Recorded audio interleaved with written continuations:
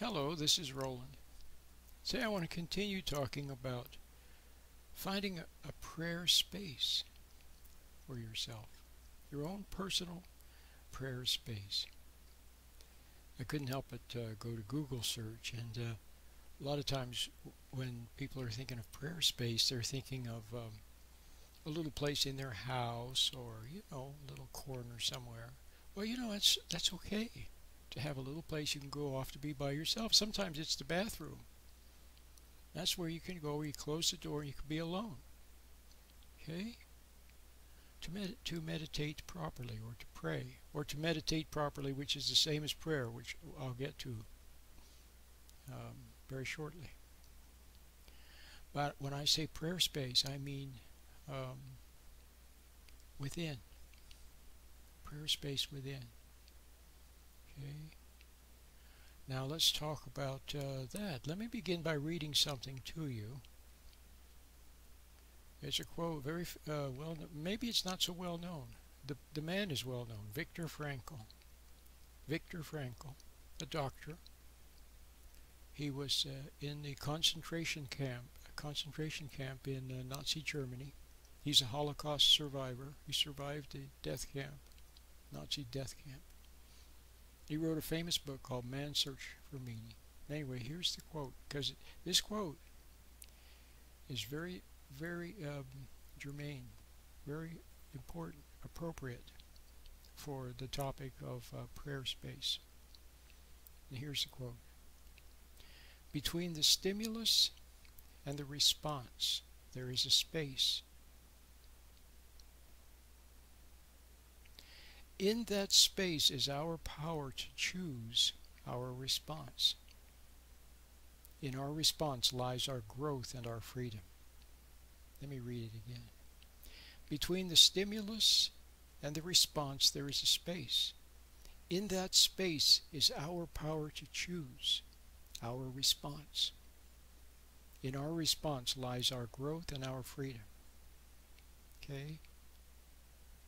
Now, when I say prayer space, what I mean is actually to find that space that he's talking about there, between the stimulus and the response, where you stand back, mentally stand back, and you have the freedom to respond appropriately.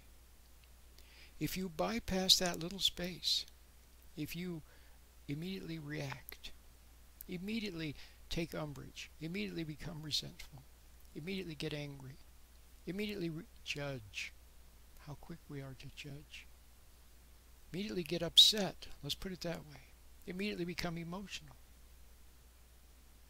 immediately react. When you immediately react, you bypass that space where it is your freedom, and then your freedom is gone. Then you become a conditioned animal to react, to get upset. See, just like animals react to their environment. Okay? How many of you remember a time when you said something that you wished you hadn't said? Maybe after you said it, the moment you said it, you knew you shouldn't have said it. Or later, you saw.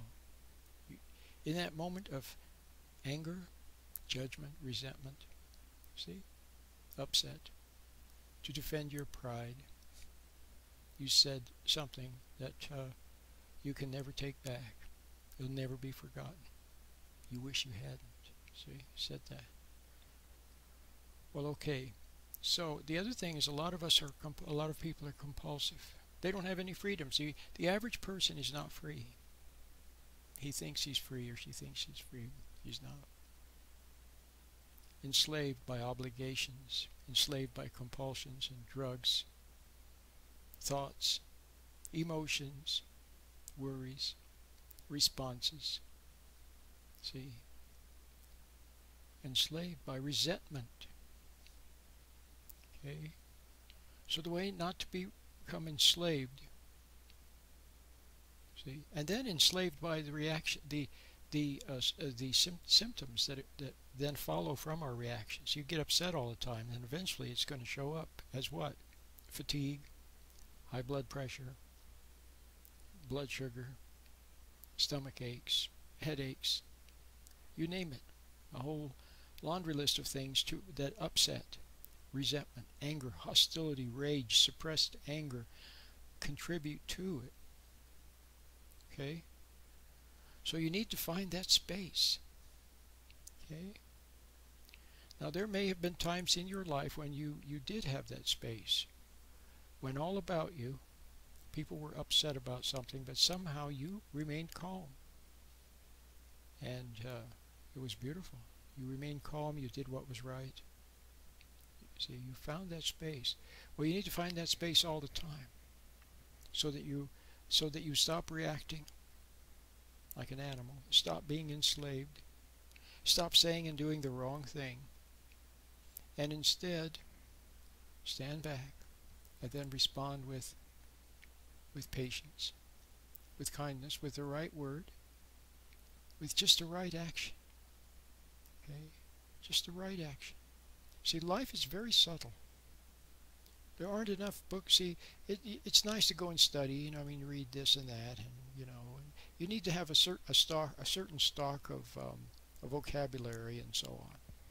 Okay, just like me, for all the books that I write, and I've written so many books now. I've got a new book just came out, A Brief Introduction to Stress Management, Principles and Practice. It's a beautiful, beautiful book. You really should get it. It's on Amazon. But I've written many other books, so I need to have a basic vocabulary of psychology, physiology. I need that basic vocabulary to write those books. And I write about religious and spiritual things too, so I need a certain metaphysical vocabulary. I need to be able to use such words to communicate, okay? But after that, then the good things that come from me come fresh, okay? Not just regurgitating what somebody else said, okay?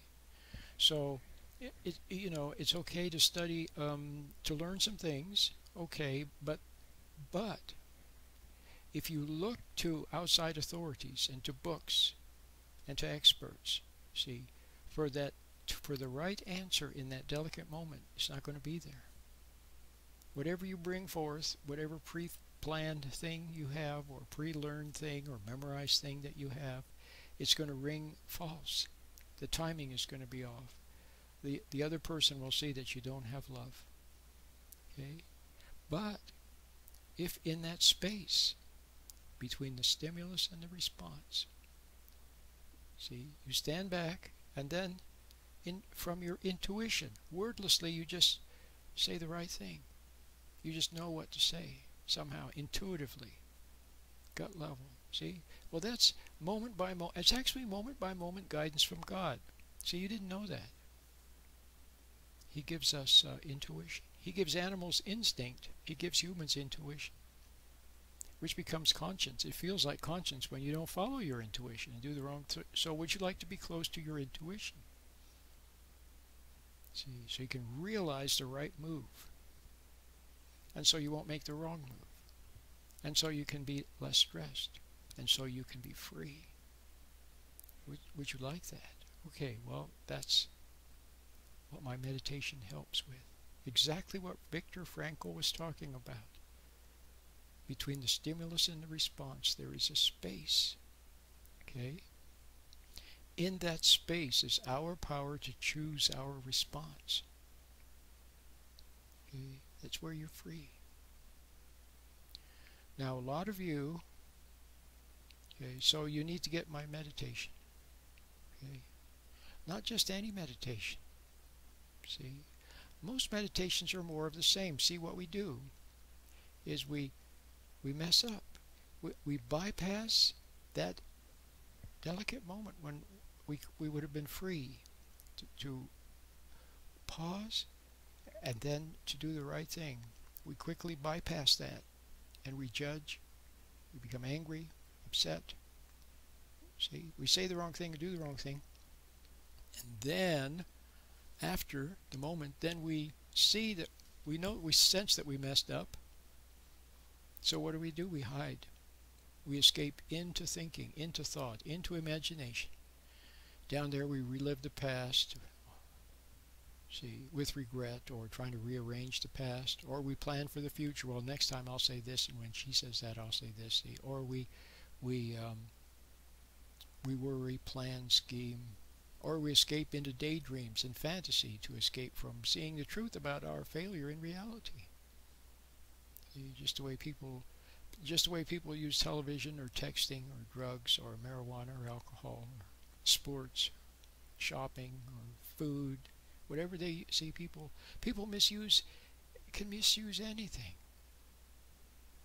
See, a human being is capable of misusing any natural thing in order to escape from, in order to preserve pride, save face, and not admit that they're wrong. See, but some people love the truth, and at some point, and they have love for other people, and they see that they're failing their husband, their wife, their child. They see it because of their resentment, or their anger, or their lack of understanding. They wonder how, in that moment, why couldn't I have just been sweet with my child? Why did I have to become hard and mean? Why? And the child is asking the same question. Why couldn't mommy have just understood? See, so then some of us compensate by going overboard to be permissive and too nice, to cover up. Well, that's not good either. So you got to find the measure. Okay, you've got to find the right, perfect response, the right measure. There's not enough books in the world. That's what I began to say earlier and never finished. There aren't enough books in the world to tell you how to deal with that delicate moment with your son or your daughter or your partner. See, you need just-in-time guidance from your Creator. See, by way of intuition, His light, which you encounter in that space between the stimulus and the response. So here's what you need then. You need, okay, so I said earlier, not just any meditation, because most meditations are more of the same. See, we're in the habit of escaping into our thoughts, into our fantasy. Most people spend a huge amount of time lost in fantasy, daydreams, imagination, planning, scheming, worrying. Okay, so you don't want to do that. You want to do just the opposite. Instead of escaping into thinking or into fantasy, you want to stand back. Stand back from it. Okay? And when you stand back from it, when you take a mental step back from it, you have found that space that Viktor Frankl was talking about, between the stimulus and the response. You can live your whole life that way, from that space. You must find that space that Viktor Frankl was talking about. Between the stimulus and the response is a space. Okay, you have to find that. Then you have to live from that space. See, flow from that space. I can't emphasize enough the value of having the meditation. You can start with a free meditation, see, which I talk about all the time. Free, easy meditation, I call it, or the free prayer meditation, I call it. Start with that. It's free. See if you can find that space. Okay? And start to live and move and have your being from that space. My name is Roland.